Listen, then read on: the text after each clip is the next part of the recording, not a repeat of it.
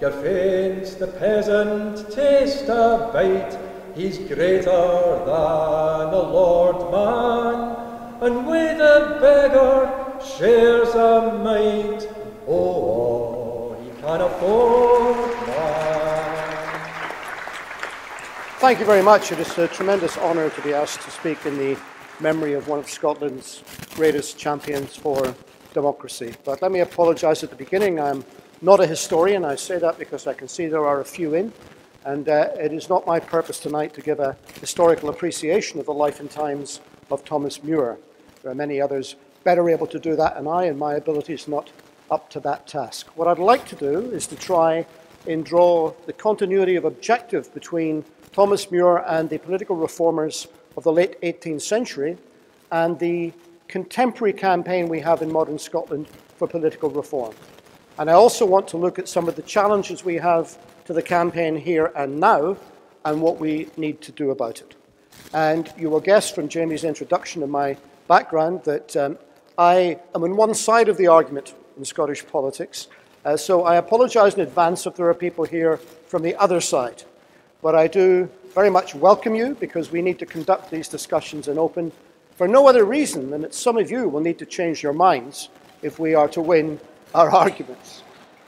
Now,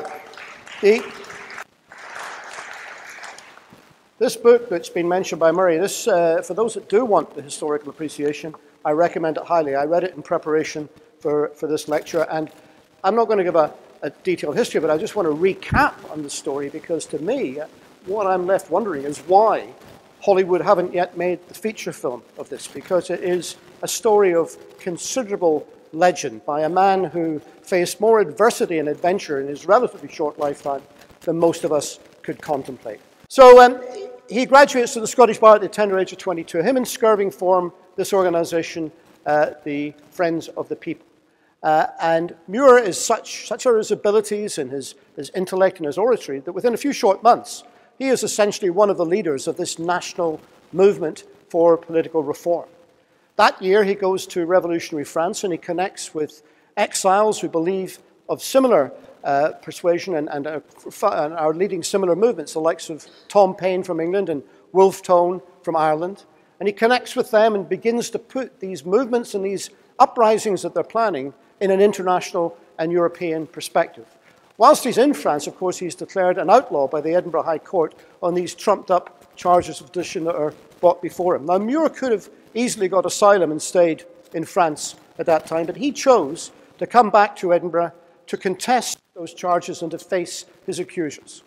He lost because it was rigged against him from the very beginning, and the head of the Scottish judiciary, Lord Braxfield himself, a very staunch champion of the status quo and determined to kill the reform movement, made an example of MUIR by sentencing him to 14 years deportation to the colonies.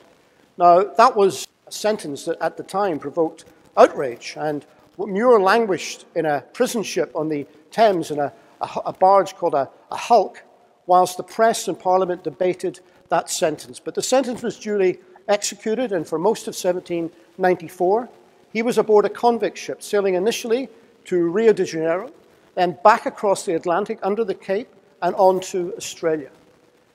When he was in Australia, he was continually making plans for his escape. And by early 1996, he persuaded the French captain of an American ship to give him safe passage across the Pacific, arriving in Vancouver Island and then slowly making their way down the eastern seaboard of what is today the United States. When they reached the Bay of California, in order to avoid capture by the British, MUIR hands himself over to a Spanish sea captain, hoping to get safe passage to Spain. But the Spanish authorities decide to detain and arrest MUIR, and he's sent in a prison ship back to Spain, by this time having fully circumnavigated the globe. As they arrive in Cadiz, they find that the port is blocked by British ships, and a gun battle ensues, during which MUIR loses an eye and half of his face, something that leaves him a permanent disfigurement and constant pain. He's nursed back to some sort of fitness in Spain, whilst the Spanish and French authorities argue about what should happen to him, the French petitioning for his release. Eventually, after 4 months, he's allowed to go to France, and he enters Paris and is treated in late 1797 is a hero of the revolution. And MUIR spends most of the next year, pretty much his last year of life, in Paris, reconnecting with those exiles and planning not only the uprisings in Britain, but planning also the support from the French government for those uprisings. So that was Thomas MUIR. He died in January 1999, unable to see what would become of the efforts that he made. And of course, the Scotland in which MUIR was operating in was very different from the Scotland in which we're operating in today. For one thing, there were a lot fewer people. The population was 1.6 million. The population of England at that time, just 5 million people. Also, it was very much a separate country still, Scotland. MUIR was born less than 20 years after Culloden. The Union was still very much in its infancy. Several centuries of shared experience and integration were yet to follow by the time MUIR was active. But most of all, it was not a democratic country in any way, shape, or form. 1.6 million people in Scotland, but only 2,665 people were able to vote to determine the 45 Scottish representatives in the Palace of Westminster. And they were the landed gentry. They were the aristocracy who kept power very much for themselves, and they put placemen in there to guarantee that their power would be retained. So in that context, the idea of every man, and it was man, and with apologies to the women in the audience, but that was their objective at the time, but the idea even of every man being able to exercise a vote in determining political representation was truly revolutionary. And because the ruling class at that time was so frightened, and because they had seen what had happened just across the Channel in France, they were determined to crush these reformers. They were determined to make sure that this tradition was died out. So they used every ounce of their power, both political and military, to crush MUIR and his followers. And the reform movement of the 1790s, it died away, but it planted seeds which then grew in the 19th century, and which meant that step by step we began to get incremental democratic reforms until we reached the situation today where every man and woman over the age of 18 is allowed to vote in elections. So I wonder, of course, what MUIR would make if he came back and was able to see what we had done in the years since his death. What would he think of where we'd got to now? Well, I think the first thing he would remark upon was the fact that they were arguing for everybody to be able to elect the Parliament. And we still have a situation in the United Kingdom where the majority of our members of Parliament are not elected by anyone. The House of Lords must truly be an affront to any Democrat or anyone who believes in democracy. And yet, almost without limit, privilege and power is pushing its membership up. It ought to be abolished, and it ought to be replaced by an elected second chamber drawn from the nations and the regions of the United Kingdom for as long as that multinational state continues to exist. I think MUIR would also be extremely concerned to see that at the last election, 14 million people in the United Kingdom did not exercise their right to vote, the right for which Thomas MUIR had fought and died. And we need to ask ourselves, if we believe in defending and extending democracy, why that is, and we need to urgently do something about it. Is it because people are just apathetic and are disinterested in the outcome of the election? Or is it because they feel alienated from that system and they feel impotent to change it and feel their vote will not have any effect? I think it's possibly a bit of both, but we ought to be concerned principally about the latter. And there are a number of practical steps that we should be arguing for to try and improve this situation. To start with, we shouldn't have to register to vote. It shouldn't be something that you have to claim like a benefit. We should, by virtue of being a citizen of the country, be entitled to vote. And there should be automatic voter enrollment for everyone, so that the next time you apply for a driving license or a passport, or even the next time you pay tax, the computer will check whether or not you're in the electoral register, and if you're not, and you're entitled to be so, it will put you there. So you don't need to go through the process every year of registering. The state has the technology and the capability now to do auto-enrollment, and we should insist upon it. I think also We ought to look at the education of politics in our schools. How do we teach people about political participation?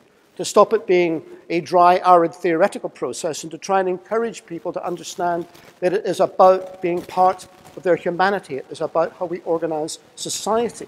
And to have a situation where when people reach the age of majority, whether it be 16 in Scotland or 18 for a UK election, that they are basically gagging to go and get the vote, wanting to demand it and anxious to do that as a way of coming of age. We could also look at changing the date of elections. I don't know why we have them on a Thursday and a working day when most people have the inconvenience of trying to juggle it. Why, and why do we have to have it over one day? And why can you not vote online? Why can we not simply have a unique code that we go online and we fill in, we get the ballot paper, we click and it's done? Make it simple. Why do we have to make it so difficult and mysterious? So maybe if we argue for some of those things, we might be able to change the levels of political participation. I think Thomas MUIR, and Jamie said he wasn't a Republican, but he certainly was before he died, I think he would also marvel at the fact that we still have a monarchy in this country. And in this country, the United Kingdom, of 65 million people, only one family gets to determine who will be king or queen and who will be the head of state. That seems to me to be a remarkable situation. And I, like MUIR, would rail against that. But I have to confess to you, the thing that really amazes me is the fact that such what I regard as a common sense, matter-of-fact proposition that the head of state ought to be elected is regarded as really some extremist, outlandish proposition that is beyond the pale of modern politics. And anyone who advocates it will be instantly dismissed, possibly accused of sedition. I don't know. But it is remarkable. And I can only hope that the next time there is a succession to the throne, that we do take the opportunity to review, if not the dissolution of the monarchy, at least a reconsideration of its place in our modern constitution and its role, because the monarchy, unelected people as a matter of principle, should not be able to exercise political power over other people if we believe we live in a democratic society. But here's the final thing that I think MUIR would be intrigued about, and that is our campaign for Scottish independence that's taken place over the last few years. Now, people will ask, would MUIR have voted yes if he had been alive in 2014? I don't know. But what I do know, and we have records of this, was that while he was in France with Paine in tow, they were arguing and developing a plan and petitioning the French government to support the creation of 3 separate republics in the British Isles, one in Ireland, one in Scotland, and one in England. And those radicals, in the end of the 18th century, they didn't have any problem at all about understanding that the cause of democratic reform and progress in one country would assist those efforts in another. And in fact, that the best thing they could do was to link arms, to link organizations, and to build a radical movement for political reform, which might result in separate republics, but which is essentially the same movement over that part of the world, in other words, the British Isles.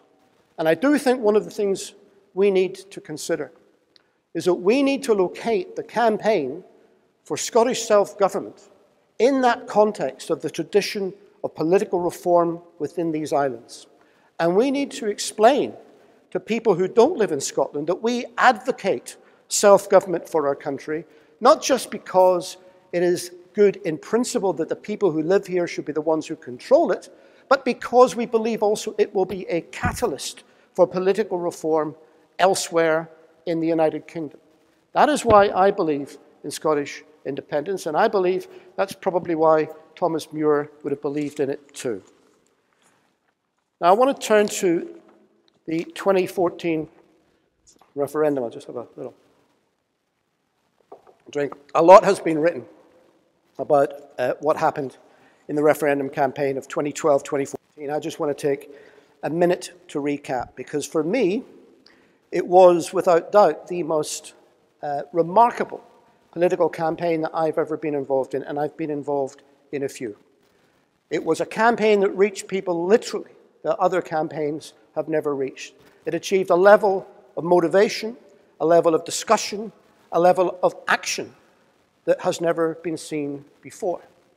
It was a very positive campaign. We conducted that campaign always accentuating the positive, always regarding problems as something that could be overcome and trying to find solutions to them, not regarding them as barriers. Always saying we didn't have opponents, we only had people we had yet to convince. But most particularly, we created a political alliance during that campaign of people who believed in independence as a matter of principle, together with people who believed in independence as a way of changing the world. And that political amalgam was a tremendous coming together, a fusion, if you like, of the two radical traditions of Scotland, the campaign for national economy and the campaign for social justice, which is a much more contemporary one. But they fused together in that 2012 to 2014 referendum campaign and became almost a new political hybrid, because when people asked, should Scotland be an independent country, it provoked many other questions. People said, well, what sort of country? For whose benefit? Who wins? Who loses? What would it look like? And invariably, people found themselves answering back, well, we want a Scotland that is different from the one in which we live today, one that is fairer, more tolerant, more equal, more outward-looking than the country in which we're living today. And so those people who long aspired for social and economic change came to view independence as a means to get it. And that is why people's imagination caught fire in 2013 and 2014. That is why 1 million conversations all over this land created the situation they did, where 45% of our fellow countrymen and women voted to secede from the 5th most powerful country on the planet. And it didn't start out that way. What happened, because the 45%, what happened is that rose from 25% at the beginning of the campaign. Put it another way, 750,000 people voted for independence in September 2014 who did not agree with it when the campaign started. And that is a remarkable turnaround and a remarkable vindication of political activity. But we didn't win. And I think we have spent the 3 years since trying to understand what we do next. Because, as Jamie also alluded to, you might think that if you didn't win a campaign like that, after having put so much effort into it, it would be like bursting a balloon, that it would just dissipate and go away. But in fact, the losing of the referendum seemed to be a fillip, seemed to be a boost to people who wanted radical change, and the momentum seemed to carry on into 2015. Now, I know there will be people who will say, who will be concerned that what has happened this year in 2017 is somehow a reversal of what that momentum was, and they will be anxiously wondering, what do we do next? So I want to spend the next few minutes looking at what happened in this year's general election. Now, at 10 o'clock on the 8th of June, I just arrived at the Meadowbank Sports Centre where they were counting the votes for the Edinburgh constituencies. And it was just as the exit poll came out on the BBC, which predicted that, contrary to all expectations, Theresa May's Conservative government had just snatched defeat from the jaws of victory. And that, in fact, what started as a majority Conservative government was no longer. We were looking at a hung parliament in the UK, and that the SNP was looking at losing a third or more of its seats in Scotland. And that was the exit poll, and nobody believed it at 10 o'clock. And I spent the next 90 minutes doing TV and radio interviews explaining how, if the poll were true, this would be a major defeat for the Tories, and in fact, it would be a major victory for the SNP because we had won in Scotland as the Tories had lost in the UK. Both of us knowing, the interviewee and the interviewer, that the exit poll probably was rubbish, but we had time to fill before the real results came in.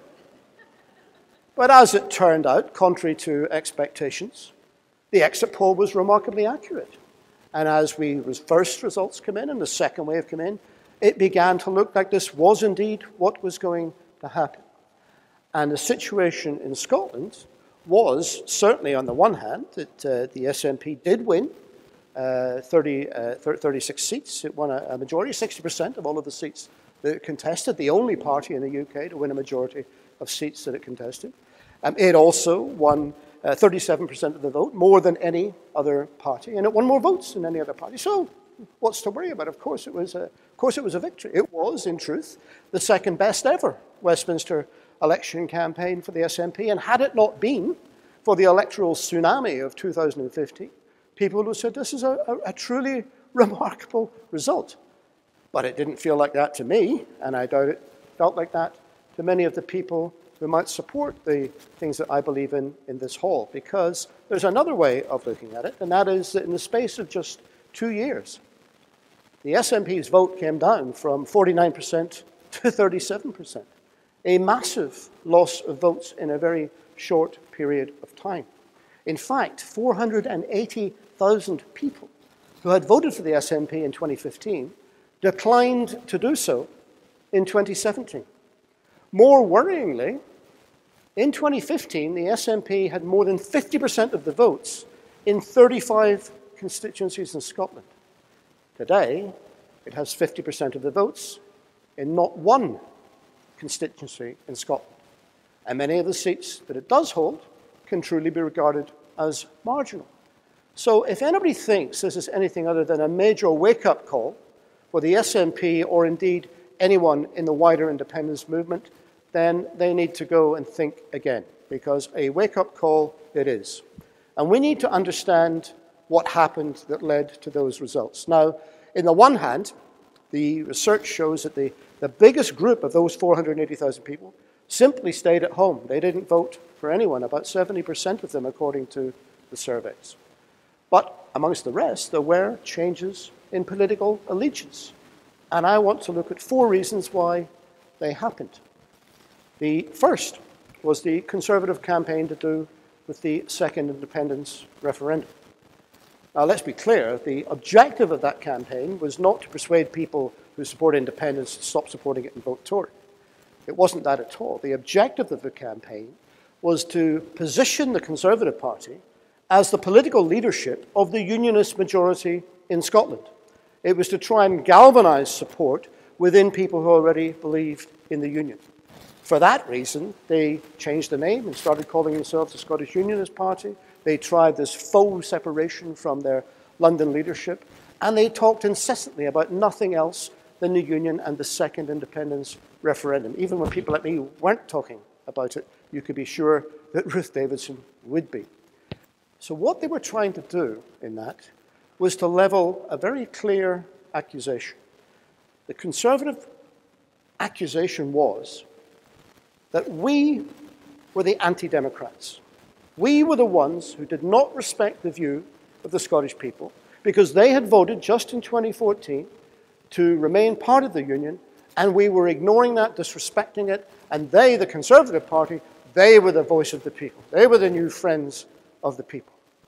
That was what they were trying to say. Now, of course, it's more complicated than that. We know that the vote happened in 2014. We know that we lost. I think most people will accept that we lost. But the argument was that if circumstances were to change to such an extent that they invalidated the options that were presented to people in 2014, then it would be legitimate to have that vote again. In much the same way, if you get back from the shop and you find, when you open the box, that the thing inside is not what was described on the outside, you've got the right to go and get your money back or get the thing changed.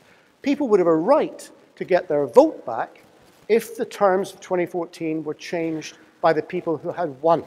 That was the argument. And in fact, that wasn't just a theoretical argument. In the Scottish National Party manifesto for the Scottish general election of May 2016, this was written down and exemplified. And it said, if, for example, Scotland is taken out of the European Union against its will, then that might occasion the need for a second referendum because people had voted in 2014 to stay in the UK, partly because they believed that was a way of staying in the European Union. That was the argument. Now, even I have to admit, that's a pretty complex and nuanced argument. And it's not really that good of a confrontation against somebody simply saying, you've had your referendum, why do you need another one? So we got drawn in to a discussion not about the benefits of independence, but about the technicalities of the vote. We got drawn into talking about process rather than principle, which is exactly what the Conservatives wanted, because all of their polling showed that actually there were more people concerned about an independence referendum than were concerned about independence. And that's why you never heard the Tories slag off independence. They never said, oh, we're against it, it was a bad idea. They talked always about the second Indy referendum. And they did a second thing, which was a second factor in the election campaign. They tried to abstract the notion of a referendum and make it a dry constitutional academic debate and then juxtapose it with what they would regard as the real business of government, the day job, as if people who argued for independence somehow were incapable, therefore, because of that, of running schools, hospitals, police services, or whatever. And we gave ground in that, and we never, ever should. Because Thomas MUIR knew that in order to advance political reform, you had to root the political and constitutional changes you were arguing for in the material condition of the people that were affected by them. So you had to argue that the reason why we wanted political reform was to make life better for people.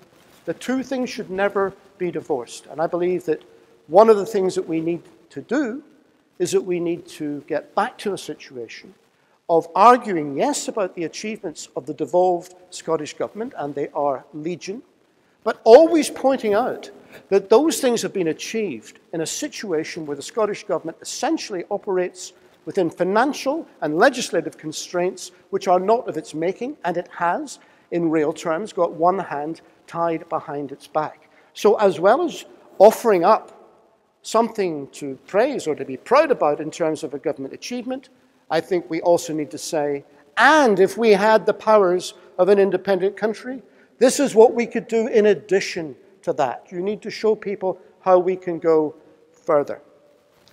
The question of the second independence referendum, of course, was in itself taken out of our hands by the election on June the 8th, because the reason, the whole connection with the debate on Brexit was about how we might activate that mandate that we got in 2016, which said we could have a second referendum in second terms, uncertain terms. And of course, at the beginning of this year, at the beginning of 2017, well, actually, before I get to that, it's worth noting that as soon as Brexit happened, as soon as that vote happened, and it played out almost exactly as the scenario was envisaged in the manifesto, as soon as you had a situation where people in Scotland voted by 62% to remain in the EU, but people in the rest of the UK voted to leave, then you had a situation where what was described in the manifesto was actually coming to pass. And you had the opportunity to activate that, albeit conditional mandate that had been received. But it's interesting to note that the reaction of the Scottish government wasn't to say, right, we're running for a second referendum now because of this. Actually, they tried to square the circle. They tried to respect both the decision of 2014 in the Scottish referendum and 2016 in the Brexit referendum. And they came up with a series of quite detailed proposals which were published in December last year called Scotland's, a framework document for Scotland's place in Europe, which suggested a way in which Scotland could have a different relationship with the European Union than the rest of the United Kingdom, while still remaining part of the United Kingdom. Now, this was produced by an SNP government that believes in independence and believes in the European Union, and it advocated neither of those things. It was truly a remarkable act of compromise.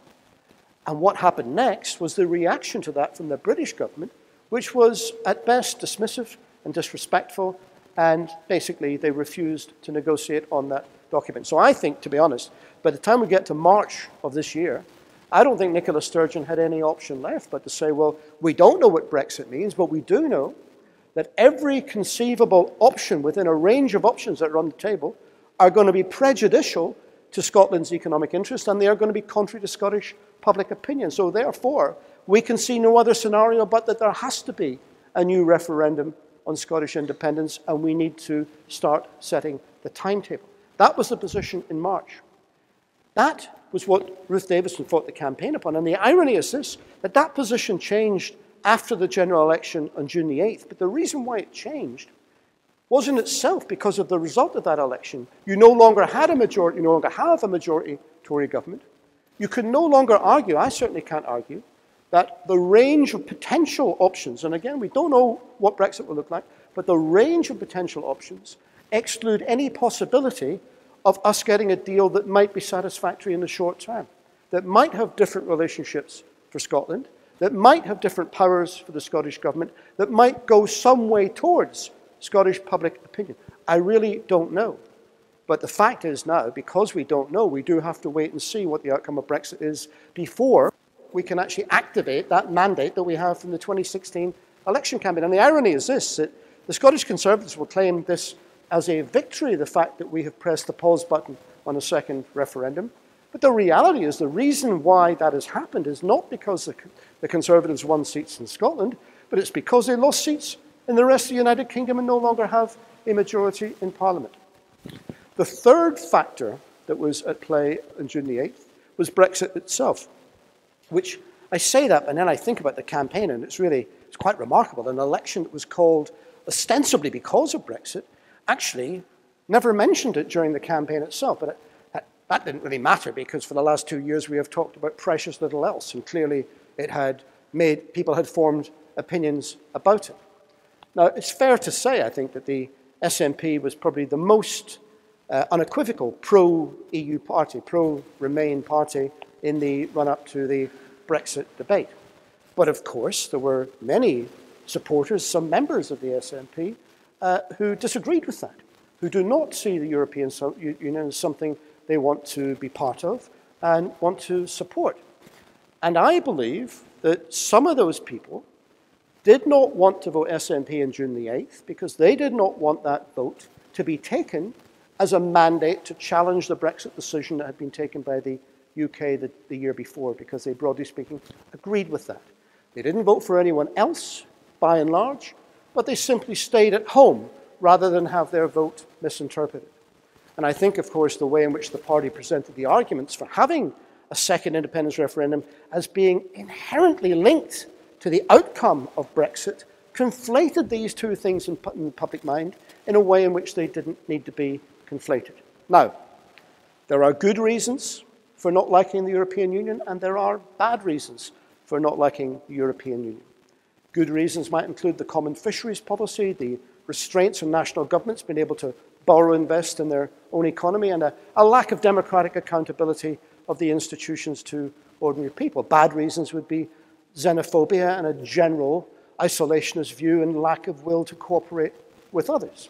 Myself, I am very pro-European. I'm pro-EU. My position was remain and reform. I don't see it as the be-all and end-all. I don't see it as a perfect institution, but I see it as better than not having it. And if it wasn't there in the first place, I think we would by now wish to create it.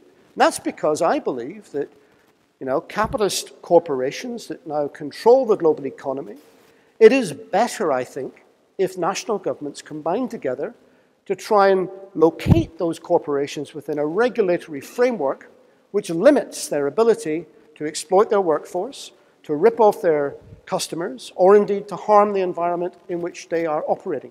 Better to have that regulation than not to have it and to allow unfettered markets that allow corporations to do what they want.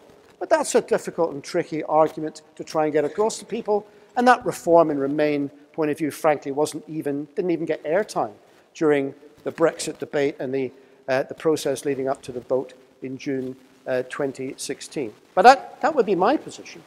But I think the main position that we should adopt now, and I say this in terms of the wider movement that supports Scottish independence, because we always need to be concerned.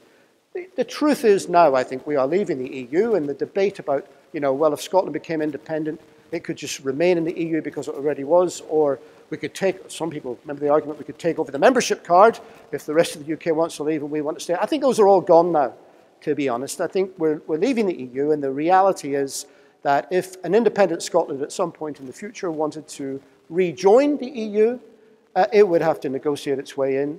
And therefore, I think what we need to do now is we need to begin to develop a vision of what type of European Union we would like to be part of. We need to develop an agenda for change with other progressive parties across the European continent of how those institutions should change. And if and when we get the opportunity to do so, and I'll come to this in a moment, then an independent Scottish government should negotiate the best possible deal for Scotland within the EU, which may include full membership or which may not. It may be some hybrid solution. I wouldn't preempt the outcome, but it should negotiate from the point of view of what is best for the people that live here. And when it's got the best deal it can, then it should put that to another referendum, a plebiscite of the people who live in Scotland, so that they can decide on their relationship as an independent country with the rest of the European continent. Because independence is about having the right to make your own decisions, whether that be what type of health service you want to have, or whether that be the relationship you have with other countries. And I think if we were to develop an argument in that way, then we can decouple the arguments for self-government from the arguments for the European Union, and we can allow people to support one without having to support the other, which is an important point we need to get to on our route to a majority. So we have the second referendum, we have the day job, and we have Brexit. And the fourth factor that was at play in the general election was what you might call the Corbyn factor.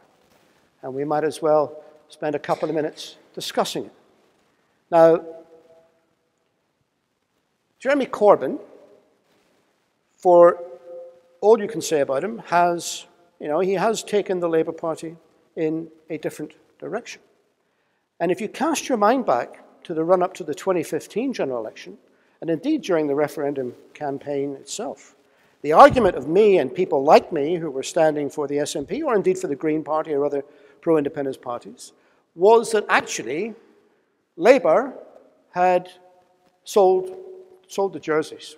We called them red Tories, not just because they associated them better together with the Conservatives throughout the referendum campaign, but because they supported Trident. They supported more or less the Conservative government's or the coalition government's austerity plans. They supported foreign interventions that we did not. So we gave them this moniker, and it resonated, and it stuck, in large part because it was true. But say what you want about Jeremy Corbyn, you can call him many things, but the moniker Red Tory doesn't really stick. And that meant that as he was being vilified by the Tory press for taking Labour in a certain direction, he gained a lot of sympathy. He gained sympathy from people who believe in the things that I believe in. And I know people. I mean, this had more of an effect in England, where he began to actually talk about people power and political engagement, political involvement, resonating many of the themes, I think, that were there in the independence campaign of 2014. Now, it had a bigger effect in England than here, but Scotland was not immune. And I know of people in my constituency who've come to me and they said, Tommy, we voted yes in 2014. We voted for you in 2015, but we felt we had to support Jeremy Corbyn because of what he's saying, because, he's this radical. And Corbyn caught the zeitgeist, the spirit of the times. He really did.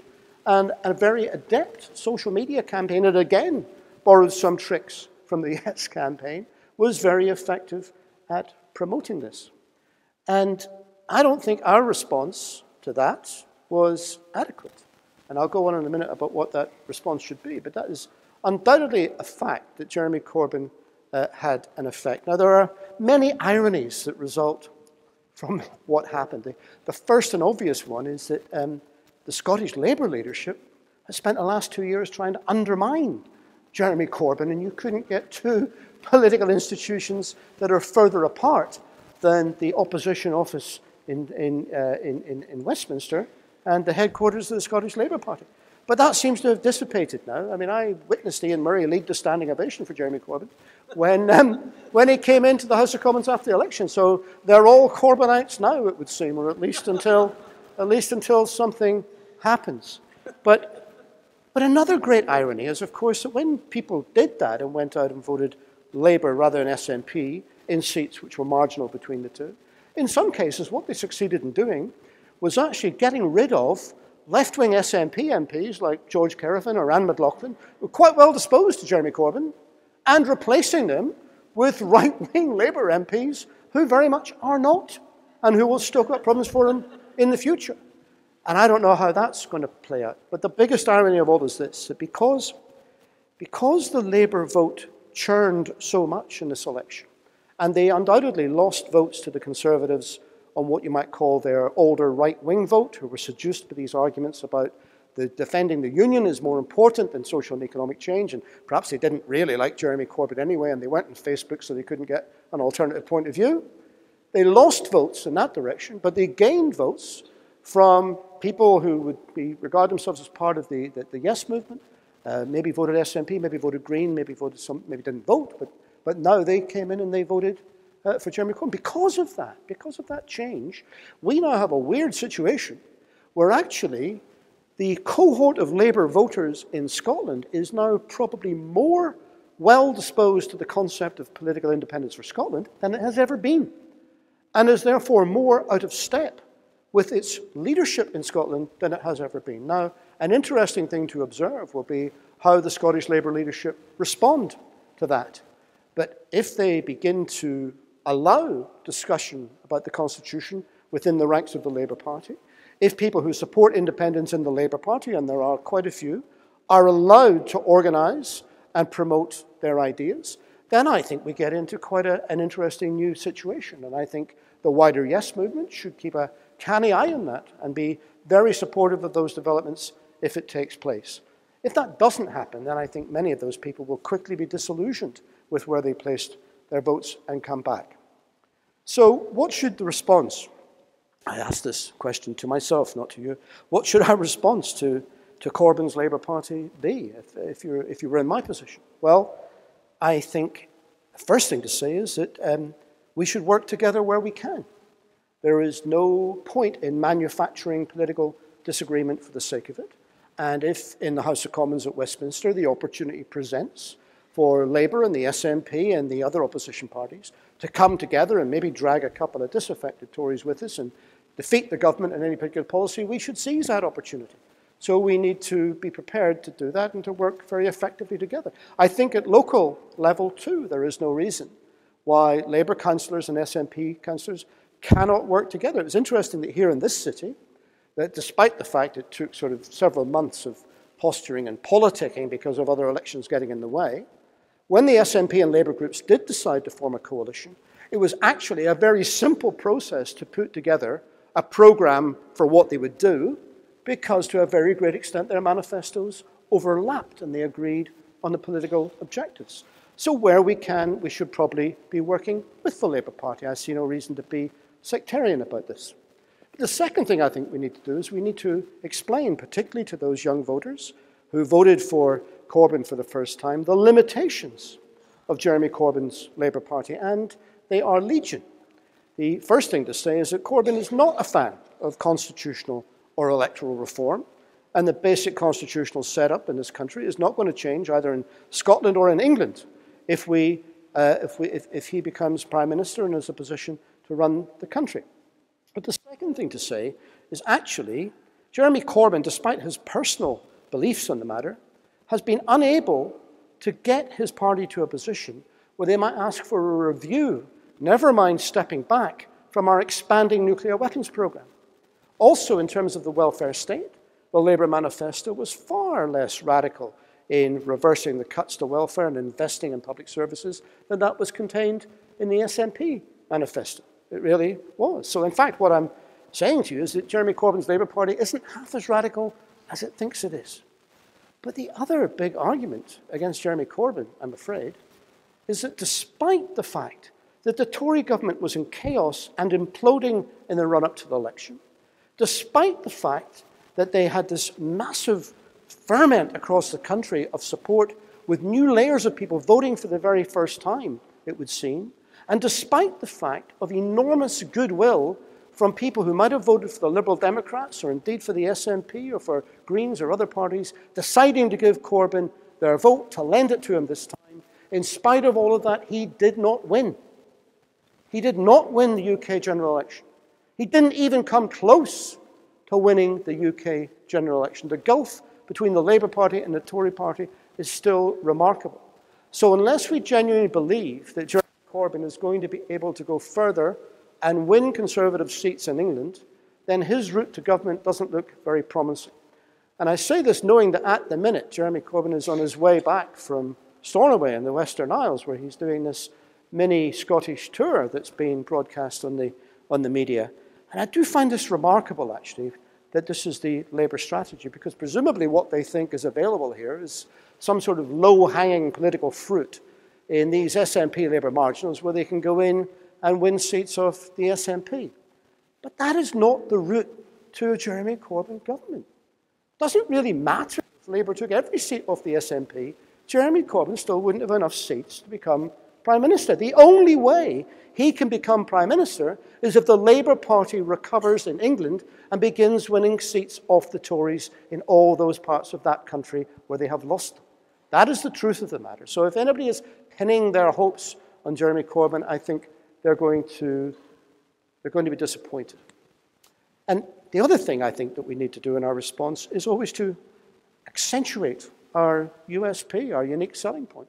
And that is the fact that we believe that this should be a self-governing country and we should be allowed to take a decision on becoming an independent country.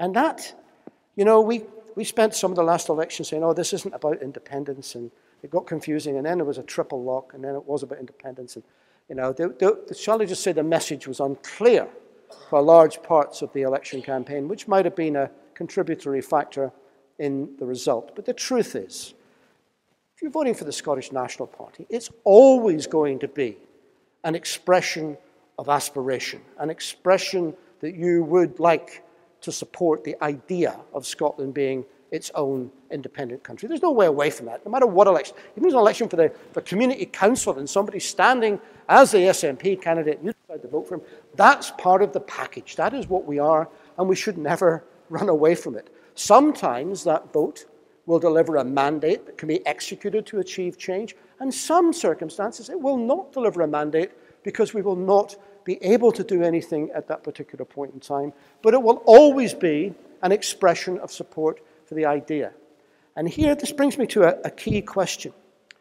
Some people will say that what happened on June the 8th, with support for the SNP slipping, with the Greens not standing and therefore not getting much support neither, and with support for the Tories and what apparently was a unionist Labour Party rising, they might surmise, well, this is now a reversal for the independence campaign. This is a reversal for those who believe in self-government. Well, actually, it isn't. Because the polls, when you ask people, do they support Scottish independence, that remains relatively consistent, that sort of low 42 to 46% all of the time over the last 2 years. The fact of the matter is that the principal party that advocates independence is now polling considerably lower than the number of people who say they support the idea.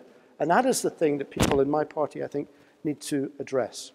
So, what do we do about this going forward? Well, before I get to that, I think one of the things we had to do, as I said earlier, is I think we need to locate the campaign for Scottish self-government within the wider context of political reform in the British Isles. And that means we need to explain to people, not in Scotland, particularly we need to explain to people who would regard themselves as progressive or radical in England and in Wales and in Ireland, why what we're arguing for here would benefit all of the people that live in this part of the world.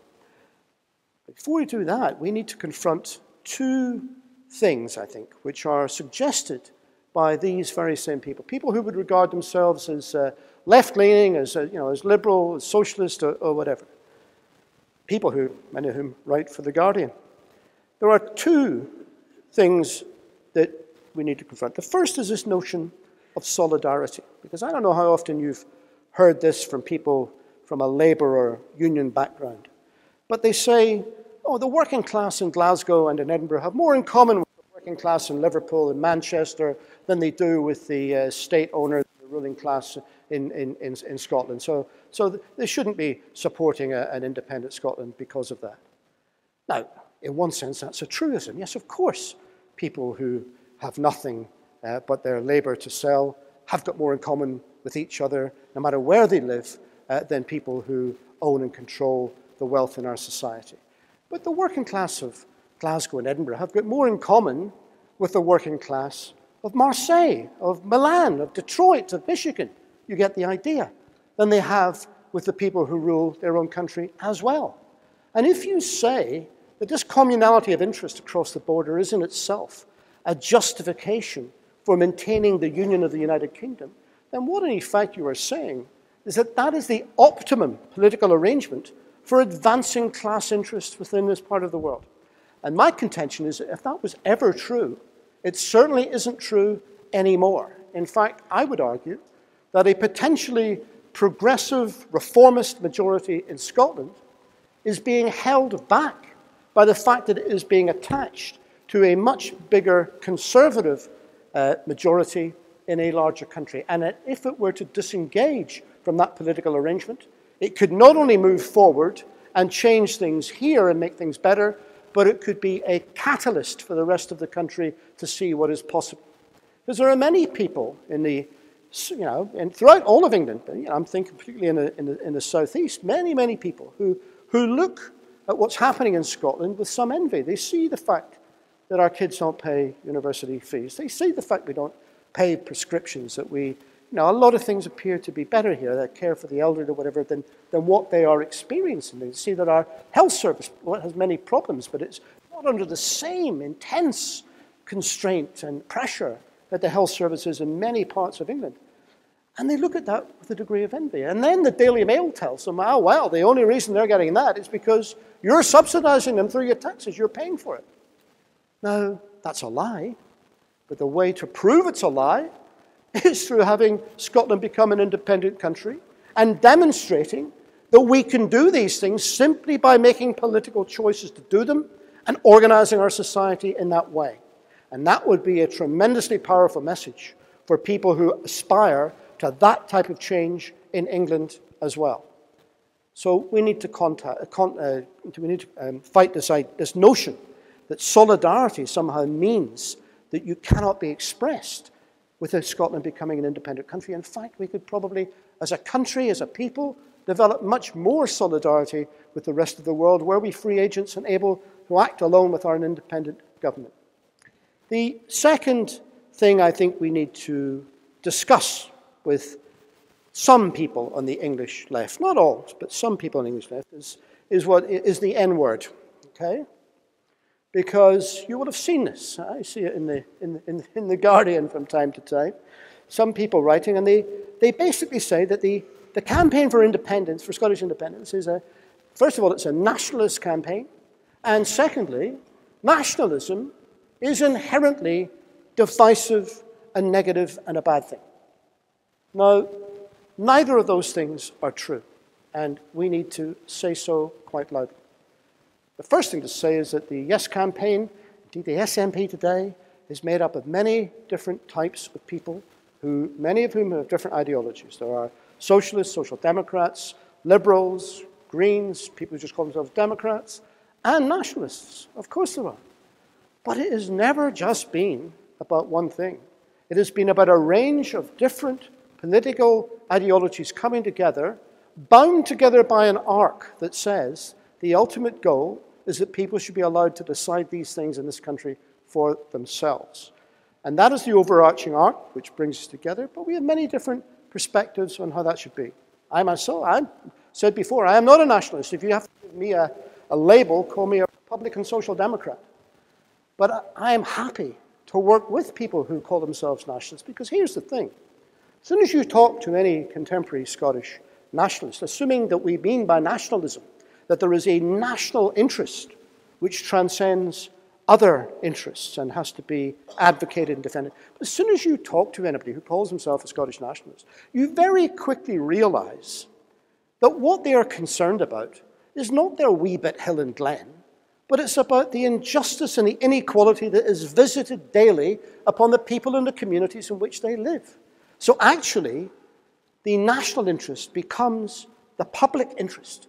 And by national, we mean the people who live in the nation.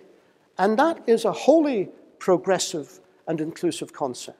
And we have never, in the SNP or in the Yes movement or anybody else who supports independence, we have never done anything other than say, it does not matter where you come from, what matters is that you're here, and we are going forward together. So for people who ought to know better, to try and associate our movement with the alt-right in America or the ethnic cleansers of Eastern Europe, and to suggest there is some continuum here, because they're going to label all of these things nationalist, is not only wrong, it is intellectually dishonest, and it is offensive. So, having confronted those things, I think we need to look to the future. What would the timetable be? We know the referendum's on pause, so what's going to happen next? And I sense a lot of people, as I go around the country talking about this, they feel a sense of concern, of unease, not sure what happens next. Are we losing ground? You know, how do we keep this thing going? Well, the truth of the matter is this, I think, that we have said that we need to see what happens with Brexit before we can decide whether or not that activates the mandate which we have in place from the 2016 general election to have another independence referendum conditional upon what happens on Brexit. So we need to see what happens. The truth is we won't know what happens until the late 2018, maybe even till 2019. And the truth also is that you can't have a referendum the next day. We would have to schedule a campaign period and a build-up to it. So I can't see in that scenario any way practically where there could be a Scottish referendum before 2020. Oh, by the way, I should have said, there's a caveat to all of what comes next. And that is, this is what it looks now. It might be different next week. Okay? Because this last 2 years have been so politically turbulent. Things have happened so quickly and unexpectedly that, to be honest, we may have to react quickly, and I don't know. But from this pulpit tonight, just thinking ahead, the way I see it is that if we were to go and continue to link a Scottish referendum with the outcome of Brexit, I don't think that could even be organised before 2020. Now here's the thing. By 2020, we will be on a countdown to the 2021 Scottish general election. So we have a choice, or at least a choice presents itself. Either we can try and activate another referendum on the question of Scottish independence, on a heavily nuanced proposition that's conditional on the outcome of Brexit, and it is basically revisiting the question of 2014 to say that the options have changed, therefore we need to look at them again. Or we can go forward to the 2021 election and try and win a fresh mandate, which is unconditional on anything and simply says, this is not a revote of 2014, this is a new vote on a new proposition because the world has changed and the opportunities for Scotland that flow from that change are also different than what they were before. And I believe that we can build a majority behind that second approach. But I know, and there will be people here and we will have questions in a minute, I know there will be people who are concerned about that. They will say, well, we could lose all this. You know, we might not win in 2011. The Tories could win, who knows, right? The whole thing might just be dead. Well, it might be. It might be, of course. But I say to you, have courage in your conviction. Because the truth is this, if we can't win the general election, and by we now I mean a range of pro-independence parties, if we cannot win a majority in the 2021 Scottish general election under a system of proportional representation, which more or less allocates seats according to the votes cast, then we will not be able to win a Scottish referendum the year before anyway, especially if it is conditioned upon a set of conditions and outcomes that people really aren't sure about. So therefore, I think the strategy now is to go and have a plan that comes back from 2021 and looks to secure a majority so that we go forward to have another referendum, not a second referendum, a completely new referendum with a new set of circumstances, simply because the world has changed and the passage of time has taken place, and it is legitimate to ask the question again because so many people want to do so. And I believe that is the strategy that we should take. I should stress, I am not here as a party spokesperson. I'm here trying to throw out some ideas for discussion. And here's the other thing that we need to do then. Working back from 2021, we need to have a strategy to win. And that means we need to put together a prospectus for self-government in this country which answers some of the questions that were left unanswered in 2014, which takes account of changed circumstances, particularly Brexit and the change in the constitutional position of the United Kingdom, and it seeks to build a majority political alliance behind it on the basis that self-government will make things better for people. I think we can do that, and I think there are 4 themes that we should accentuate. The first of them is we should talk about a prosperous Scotland. We will not get a majority of our fellow citizens to vote for independence if they believe it will lead to their impoverishment. And there is no reason why it should, and we should say so.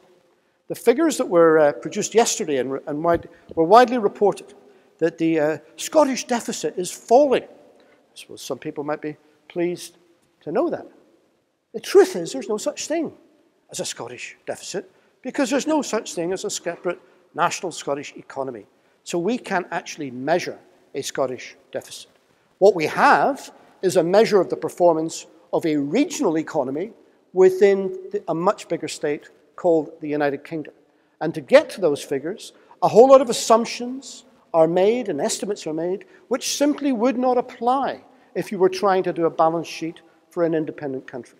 But most of all, no allowance is made for the fact that an independent Scottish government might of itself choose to do things differently, which would then lead to a situation where of course we can afford the level of public provision that we want. And I would actually say that the GERS figures, I'm sure most in this audience know the acronym, the GERS figures are not a reason to not consider alternative ways of running the Scottish economy.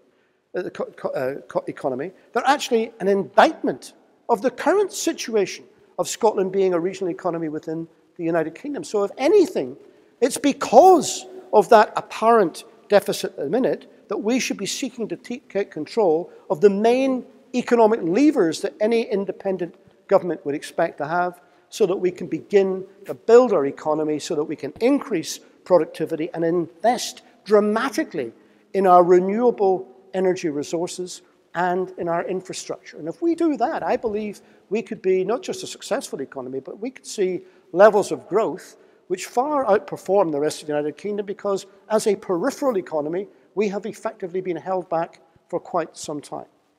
The second theme would be to have a democratic Scotland. I realize I'm probably going on far too long here, but I think we need to have a democratic Scotland. And it strikes me as really quite amazing that it's almost a generation since the last local government reform in Scotland. And we have a system of 32 local councils in Scotland, which was essentially, the boundaries were decided by Michael Forsyth, now Lord Forsyth, and the funding system in which they're based, with a few changes along the way, is essentially the same as devised by Michael Heseltine, now Lord Heseltine. Now, I think as a country we should aspire to do rather better than a system that we have been bequeathed from 2 Tory grandees, and I believe that we can do a lot better. Leslie Riddoch, last year at the same time, outlined quite a few plans for the reform of local government, and I would associate myself with all the sentiments that Leslie said. I don't want to repeat them, but I want to stress one thing, and that is that we need to get away from the mindset that says that if you're trying to rearrange how things are governed, then you also have to rearrange the management of every service. You know, Edinburgh could have 12 local councils operating within the city. Doesn't mean we have to have 12 refuse departments. Far from it. It just means that people in local areas can decide what their priorities are, and if they want, they can add a precept onto the local tax, which allows them to have a better level of service or to do something that doesn't happen elsewhere. And I believe that's the way we need to be thinking and engaging people in that debate. Now, that's probably going to take, that's probably after we become an independent country, in truth. But the other thing that we should be doing in terms of a democratic country, and I'm not sure if there are people in this room who are already engaged in this, but I think there's a lot of work to do in beginning to develop a new constitution for an independent Scotland, which will set out the rules and obligations and expectations, not just of citizens, but of different layers of government, and show how they connect together. And I think that is a debate that would continue after we decide to become an independent country, and we should be ratifying a constitution at some stage after a vote on the principle of becoming independent. But I think much of the thinking ought to start now. Thirdly, I think we need to be a caring Scotland. I think one of the best things about the Scottish Government is it has defended the principle of universalism in public service provision. The old adage that, to everybody according to their needs and from everybody according to their abilities. It has defended that against many critics who go on about rich pensioners shouldn't be getting bus passes and all the rest of it. And it's done that because it's the right way to organize the services in a community.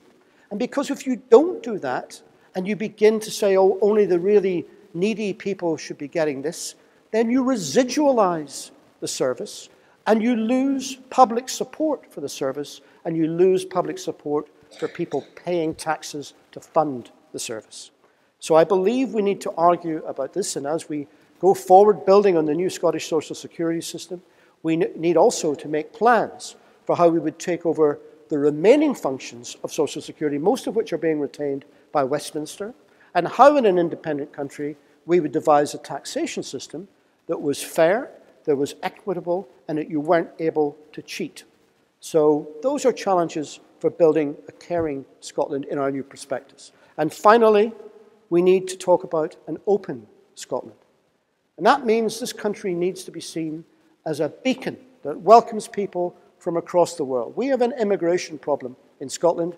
We don't have enough of it. And we need policies that will encourage people to come and relocate here. We need a drive to try and educate and involve the people who are already here in welcoming and integrating those who come. And we need to realize that the Scotland of the future ought to be a multinational, multi-ethnic, diverse country that is welcoming to the rest of the world. And we can do that as a beacon, I think, against others who put forward a contrary view. And that should be part of our new prospectus for Scotland as well. And I think if we begin to build in those themes and work out a new prospectus and spend the next year developing it, and then 3 years arguing for it, I believe we will be able to take the next step. Because I believe what happened in September the 18th, 2014, was not the high watermark of the campaign for self-government. That was but the new base camp from which we go forward in the future. Now, we have some distance yet to travel. And I want to end by this, by going back to Thomas MUIR and considering how we should do it. I speak not for the SNP, but I speak as an SNP politician. But I know that the SNP can only take this campaign so far. It will take more than the SNP for this country to become an independent country. And I think most of us in the party recognize that. So what is important is that we begin to create a movement and a momentum that involves ordinary people who don't want to be associated with a political party, but who may indeed be members of other political parties or none, who come together for a common objective. And I go back and finishing to Thomas MUIR, who when he and William Skirving set up the Friends of the People in this city in 1792, they took the name of a similar organization that had already been established in London. But there was one crucial difference. In London, you had to pay 3 guineas subscription to join, and it was effectively a closed secret society. MUIR insisted that the Friends of the People in Edinburgh should be open to all, and that everyone should be able to come to their meetings, knowing full well that there would be government spies amongst the audience. But he felt it was important that we should always advocate these things in public. We should always reach out beyond the people who already believe to those who are thinking about it and welcome them in to the cause in the future. That's the task that lies ahead of us. I believe that we are up to it, and I believe that in a few short years we will be facing the prospect of this country becoming the newest self-governing nation in the world.